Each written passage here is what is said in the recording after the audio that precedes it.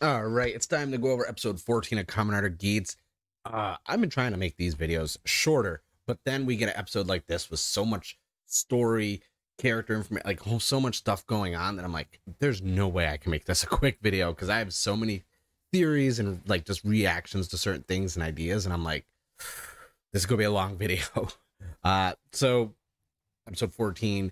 After the last episode with Azuma Buffa taking Ace's driver at the end, we saw that twin cannon, like the jet and cannon, command buckle form on Keats, which looked amazing. And I was like, what are we gonna do in this one that's gonna like top everything? And then I was like, oh, we're gonna get more information about the DGP, the game master, and everything else, and drive the plot more forward, which was great in this episode. There was parts in the beginning, right off the bat, Kay was back.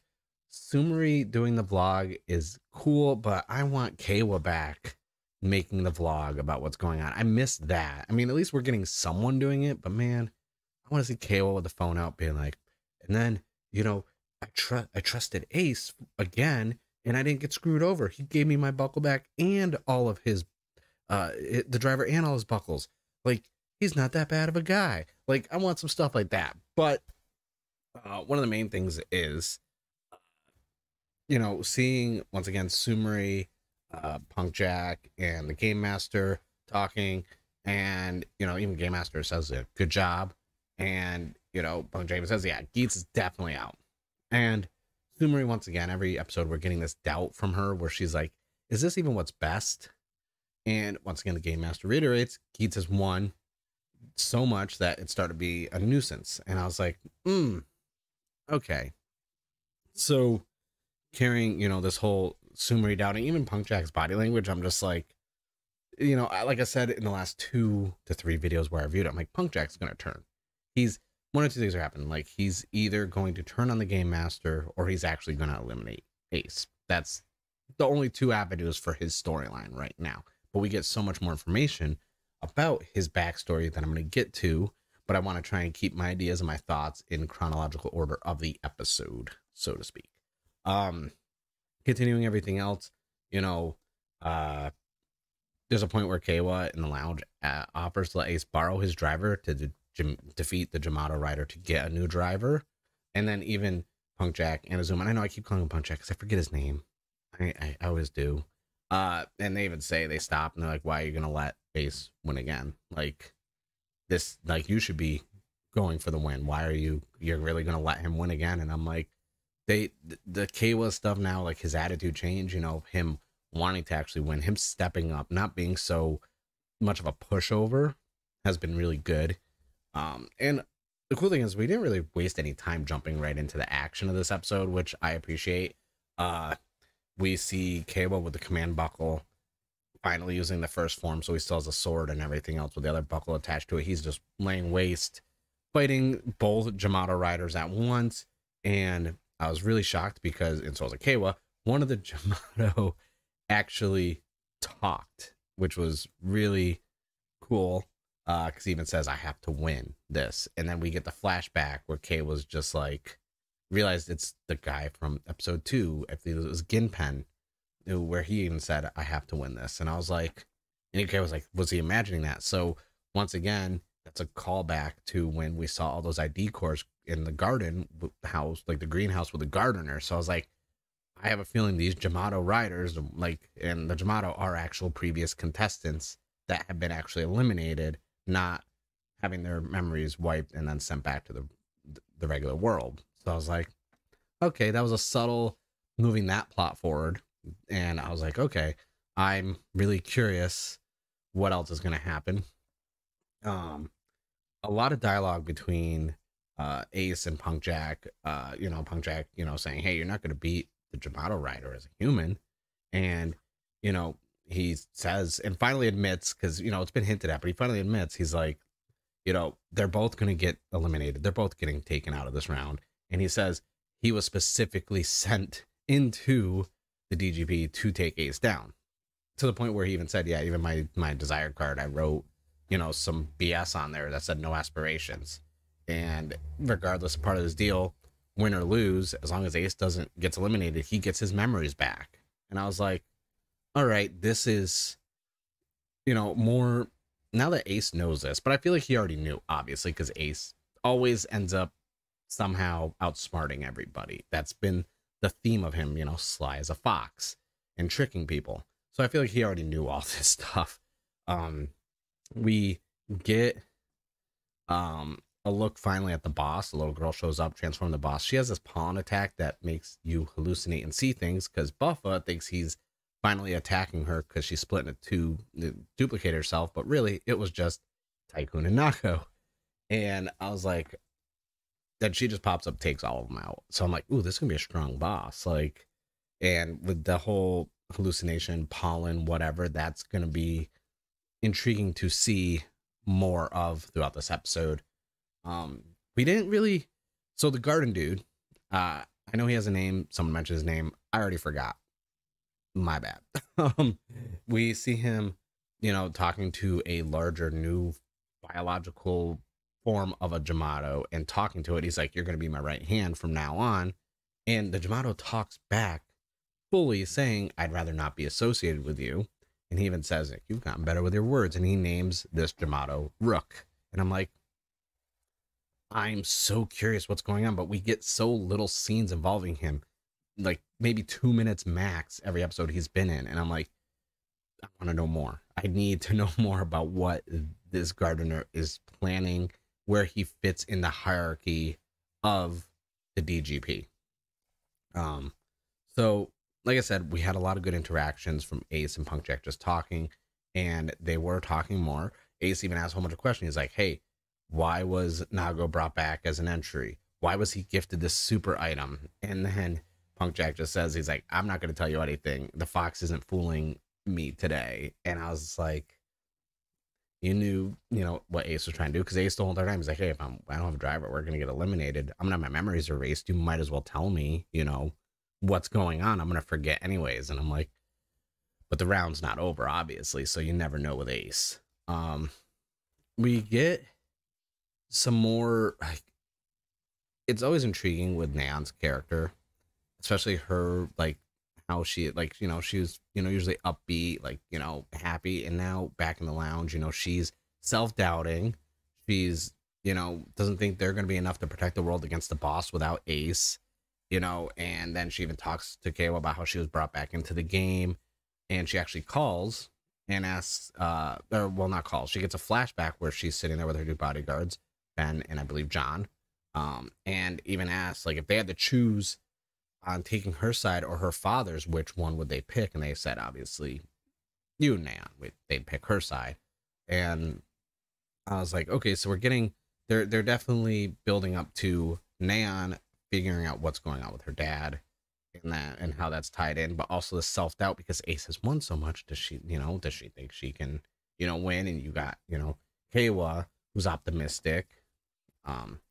But this episode was really, honestly, just revolving more around Punkjack, the Game Master, and Ace. Honestly, this was the main, stuff, because, Punkjack being a part of the staff, working for the Game Master. Ace obviously figured that out before Punkjack even admitted it, and now Ace trying to get information out of him. We even see a scene where Punkjack calls Game Master, and he's flat out like, hey, my job's done. Get my ID core ready. And the Game Master even says, no, that's not it. He's like, you're only getting that back if you become the desired deity. And even Punkjack's like, that's not the agreement. And the Game Master is basically giving him a penalty because he revealed that he was working for the Game Master. And right at the bat, I was like, this is how we're going to get Punkjack to turn on the Game Master, because he's going to eliminate Ace, but now he doesn't get what he was promised unless he wins the whole thing. So now it's just like, yeah, you basically all but solidified Punkjack is going to be a good guy now. And he even runs back to Sumer and he's like, hey, put me back in the game. The GM, the Game Master, freaking backstabbed me. And we got what I think was some cool fighting sequences, if you could call it that. It was more like, okay, Punkjack shows up and he starts fighting both the Jamato riders by himself in civilian form. And I want to say a fight because he was just getting his ass beat the whole time, like literally just thrown around, just stomped on, tossed, like just beat down like crazy until Ace makes the save and they finally run away. And you know, he even asked, like Ace even says Sumeri filled him in, and he asked why he saved him, and he says, listen, like, answer some questions. I have questions I need from you. He brings up why he wasn't able to write down meeting his mom on the desire card. uh you know, he even said that, hey, I did the wish for the star to the star of the stars because he was hoping to grab his mom's attention, and he never heard from her. And we're getting all this stuff, like Ace really has all these genuine questions, thinking Punk Jack can answer them, and he's hoping that because Sumeri said, you know, hey, fill them in on what's going on, maybe Punk Jack would kind of, you know, finally open up and answer some questions. But we learn a lot about the DGP in this, not full details, but just branching off different things of what's going on exactly. So when we go back to scenes with Keiwa and Nan talking in the lounge, Keiwa even asks if the DGP and the Kurama, is it Kurama or Kurama conglomerate are connected.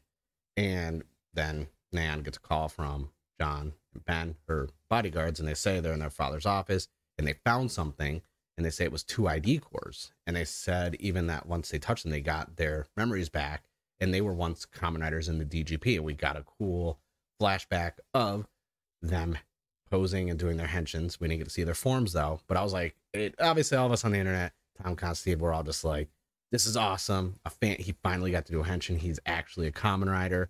Like, big congratulations to him. Like, that is the dream. Usually we don't get a lot of foreigners into Kamen Rider, but that was just cool to see. And Tom Constantine on Twitter was even saying it's been a dream and this and that. So big congrats to him. That is awesome. It was great to see, and I hope we actually see more of that and see them become Kamen Riders on the actual show, suits and all. So when they also find out that the conglomerate is a sponsor of the DGP, and at the same time we find out more from Punk Jack. His grandfather is a president of a major company that invested in the DGP, and the reason why Punk Jack became a staff member, that says he was in a lot of debt from his music, and his grandfather gave him a job, and basically he was forced to work for the DGP. And he also says, because Ace this whole time talking about his mom, he tells, you know, Punk Jack the only thing he remembers about his mom is his mom's name, which is Mitsumi. And he says that name does ring a bell, and that she was once the DGP navigator, which, as you know, that's what Sumeri is. So Sumeri is the predecessor of Geats' mom. So and then even Ace says, well, who's the game master? And, you know, Punk Jack smirks, says, you should know, you made a wish to make him family. And Ace smirks and says, yeah, he basically knew. And then he also reveals that he actually let Azuma take the driver in the last episode. All this was a big plan because Ace knew that if Punk Jack believed that Ace was a loser and was going to lose the whole entire thing, he would finally answer some questions. So this was the plan the whole time. And basically, after talking, Punk Jack is basically on board to be a team with Geats, and they're actually try and go against the game master. And so we finally get some action in the episode, other than a few little fight scenes here and there. We got you know, Nago, Tycoon, and Buffa fighting everything. Tycoon's still just the first form of the command. Got to get the energy on the sword to henshin. Jack and Ace showing up. Punk Jack gets the phone call, literally asks, like, hey, what are you doing? Like, you know, why? And he even says, like, I'm going to do my part for world peace, just like you asked, but I'm going to do it with Ace. And he says, eliminating Ace was your mission. And Punk Jack says, I'm done being your lackey. So we finally got that turned. Punk Jack is on the good guy's side against the DGP, which I said was, you know, in the last couple of, this is that's the arc for Punk Jack, for the story and the character progression. He's either going to stay this way, because sometimes you get static villains who don't change. They're villains all their time, but you could see by the way everything progressing, the other option was he turns on the villain who's, you know, controlling him basically. And that's what we got, which I was really cool with.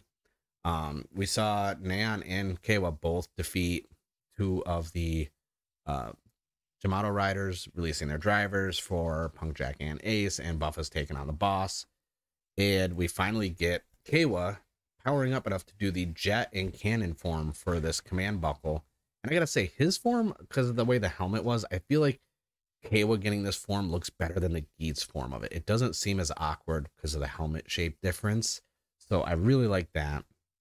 And you know, during this fight scene, we gotta look more camera angles, the panning shots, and this and that. I love when they do that so much. It's so enjoyable. And then, you know, we get Punk Jack running up to his driver, picking up while Ace is about to, and we see the Game Master show up. And Ace even calls him out by his name, and he takes out the mask, and he takes out the Vision driver. Now, I said I got the Desire driver. I got, you know, Boost, Magnum, and Zombie Buckle. I got some of the Legendary Rider ones. I said I was done. I wasn't going to get any more. But I need this Vision driver.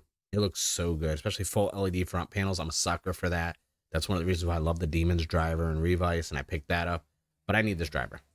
And the henshin he did, like, while I was watching the henshin with a little clear color, like, ID card swipe, I was like, you know what? Like, I do need this driver. Like, the whole time, the henshin sequence and the form and everything, I was like, I need this. Because Kamen Rider Glare, that suit is so clean. The black, the red, the purple on it. I was like, this is a villain suit. This is peak right now. Like, this is going to be one of my favorite suits of the Reiwa era. Like, easily top 5. And there's been a lot of suits with all different riders and different forms. Yeah, this is a top 5 of Reiwa for me. And we see Punk Jack Henshin go into his monster form. He just gets bodied by Glare. Let's be honest here. Glare does zero effort to just destroy him. And then he does a hack command with his belt. And one of, like, he has different, like, shoulder pauldrons. You probably saw the clip because I put it in here. And one of them, like, the things attaches to the helmet of Punk Jack and hacks and takes over him. And I thought that was really cool. The downside is, this whole entire time, Ace didn't retrieve his driver, and Keiwa had defeated the boss, and Ace is eliminated. And I was like, one of two things are going to happen from a story standpoint. Keiwa has to win because his wish is to bring back all previous eliminated riders. And I don't think Buffa would win because Ace is eliminated, and that would mean his whole power to destroy other Kamen Riders, his main, you know, foe, his equal, and this and that is Ace, and he's gone. So it's like, another thing is that mysterious guy from the last episode wasn't in this one. And since I'm given the DGP rule, which I'm going to go over really quick before I go into my theory. So the DGP rule we get revealed this week is the Game Master must not manipulate the outcome of the game for any reason. So going back to that, this mysterious guy who, you know, sent the twin command buckle to Ace last episode, when he was talking to the Game Master saying, was he interfering in this and that? And the Game Master said, no, everything's going the way they're supposed to without any interference. He's obviously, because he can watch everything, he sees the Game Master showing up and henshining. So this is a direct interference. So my thing is, he may either find a way to bring Ace back into it, or Keiwa wins. Those are the two realistic options that would bring Ace back, because obviously the show's called Kamen Rider Geats. He's not gone forever, obviously. And I'm not going to go based off of the preview for next week's episode. I'm not even going to talk about that. I got to talk about just this episode. So with that being said, there's a lot that could be happening. I'm curious how an episode now without Geats as a Kamen Rider is going to be. My theory is, obviously, Keiwa's going to win because of how his wish is. But then if everyone who's eliminated is brought back, that's going to be intriguing from the standpoint of the Gardener, who has all these ID cores of everyone who's been eliminated and using them for Jamato. So there's a lot of moving parts right now from the story, as well as, you know, we have a new corporation that invested in it, which is run by Punk Jack's grandfather. We have Neon's father, whose company is a sponsor of it. So we're starting to get all these moving parts, especially with the mysterious dude. So we have 3 companies that are somehow tied to the DGP. But let me know in the comments below what your theory is for what's going on in Geats. What'd you think of this episode? Were you shocked that Ace was eliminated this round? And what do you think about Kamen Rider Glare? Because that suit is so good and I love that driver, and I'm curious what everyone else thinks about it. But if you haven't already, hit the subscribe button and like the video. Like I said, comment your thoughts and theories below. That's it for this review. Sorry it ran on longer than I wanted to, but there's a lot going on in this episode, and I even cut out some stuff I wanted to talk about. But I thank you guys for watching. I'll see you guys in the next video.